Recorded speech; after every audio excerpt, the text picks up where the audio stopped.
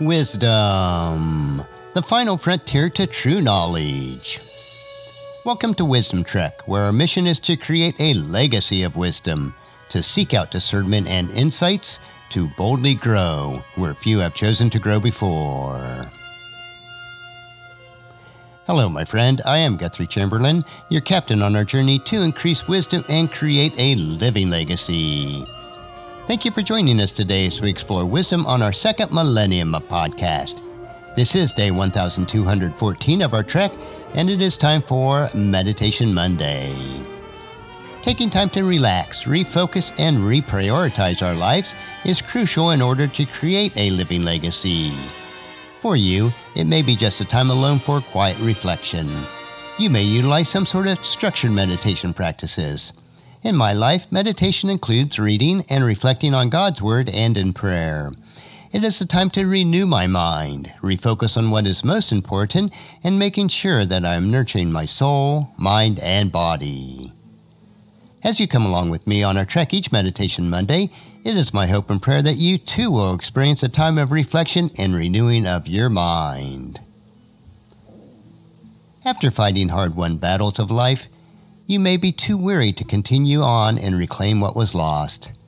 In today's meditation, let us consider rest for the weary soul. There is a brook that is mentioned in the book of 1 Samuel that you may not have heard of.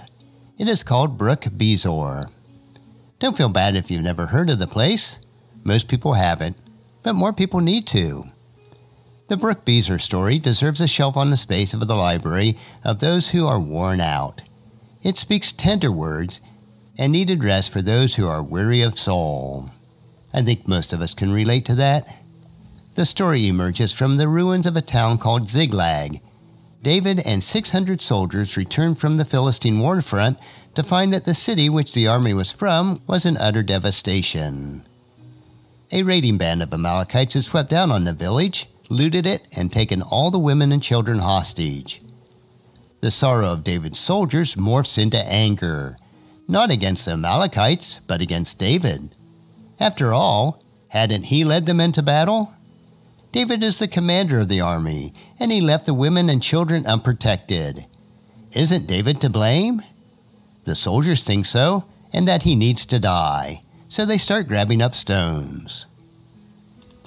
After the victory over the Philistines, returning home could be David's worst hour. But David, with the wisdom of God, makes it one of his best. David redirects the men's anger toward the enemy. They set out in pursuit of the Amalekites. But keep the soldiers' weariness in mind.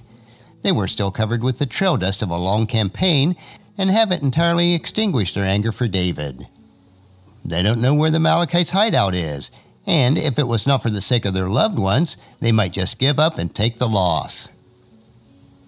In this story, though, we learn that 200 of the 600 soldiers are ready to rest. The army reaches the brook called Bezor, and they dismount. All the soldiers wade into the creek, splash water on their faces, sink their tired toes in the cool mud, and stretch out on the grass. After hearing David's command to move on in pursuit of the Amalekites, 200 of his 600 soldiers choose to rest. "You go on without us," they say. How tired does a person have to be to abandon a hunt for his own family? The church may also have their share of weary soldiers. They're good people. Godly people. Only hours, or maybe years ago, they marched with deep resolve. But now fatigue consumes them. They're exhausted. So beat up and worn down that they can't summon the strength to save their own flesh and blood. Maybe old age has sucked their oxygen. Maybe a defleeting string of defeats. Divorce can leave you at the brook. Addiction can as well. Whatever the reason, the church has its share of those who just want to sit and rest. The church must decide, what do we do with these Brook Bezor people? Do we berate them, shame them, give them the rest but measure the minutes? Or do we do what David did? David let them stay. David and the remaining 400 soldiers marched on and resumed their chase. David and his men swooped down on the Amalekites like hawks on rats. Every Israelite woman and child was rescued. Every Amalekite either bites the dust or hits the trail, leaving their precious plunder behind. David goes from scapegoat to hero, and the whooping and the hollering of the soldiers begin.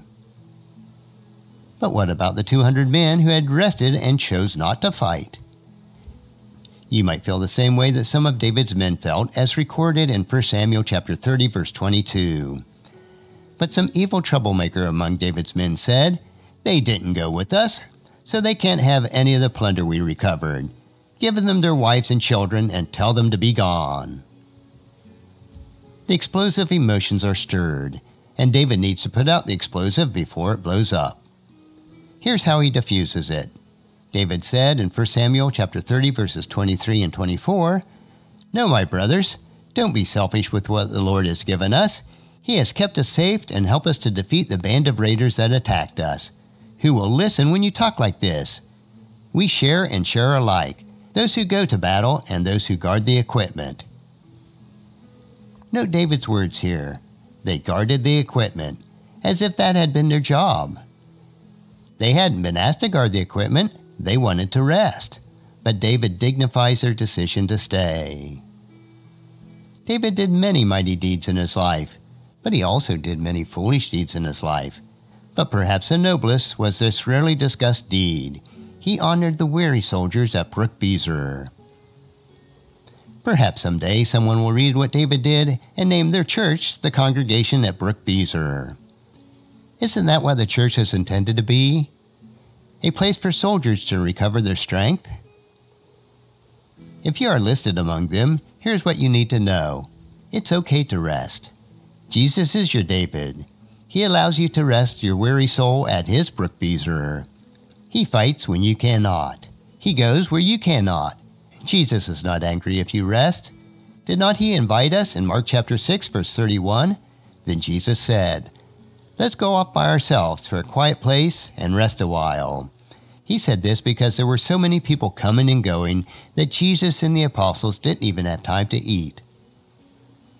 Jesus provides us with Brook Beezer, a place of quiet rest. Brook Beezer also cautions against arrogance. David knew the victory was a gift. Let's remember the same. Salvation comes like the Egyptian in the desert that showed David and his army where the Amalekites were camped. He was a delightful surprise on the path, like salvation, unearned and undeserved. Who are the strong to criticize the tired? Are you weary? Take time to catch your breath. We need you, and God's church needs your strength. Are you strong? Well, reserve passing judgment on the tired. Odds are, you'll need to plop down yourself, and when you do, Brook Beezer is a good story to know. Let's take time to meditate on this today. And that's a wrap for today's meditation.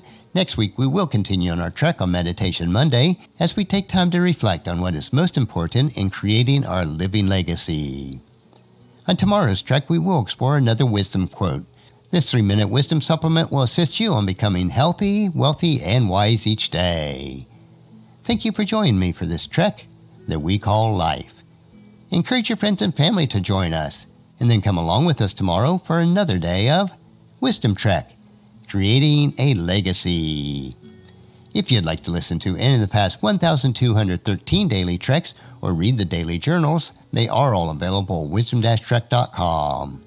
And I encourage you to subscribe to Wisdom Trek on your favorite podcast player so that each day will be downloaded to you automatically. And thank you so much for allowing me to be your guide, your mentor, but most importantly, I am your friend as I serve you through the Wisdom Trek podcast and journal each day. And as we take this trek of life together, let us always live abundantly, love unconditionally, listen intentionally, learn continuously, lend to others generously, lead with integrity, and then leave a living legacy each day. I am Guthrie Chamberlain, reminding you to keep moving forward, enjoy your journey, and then create a great day every day. See you tomorrow.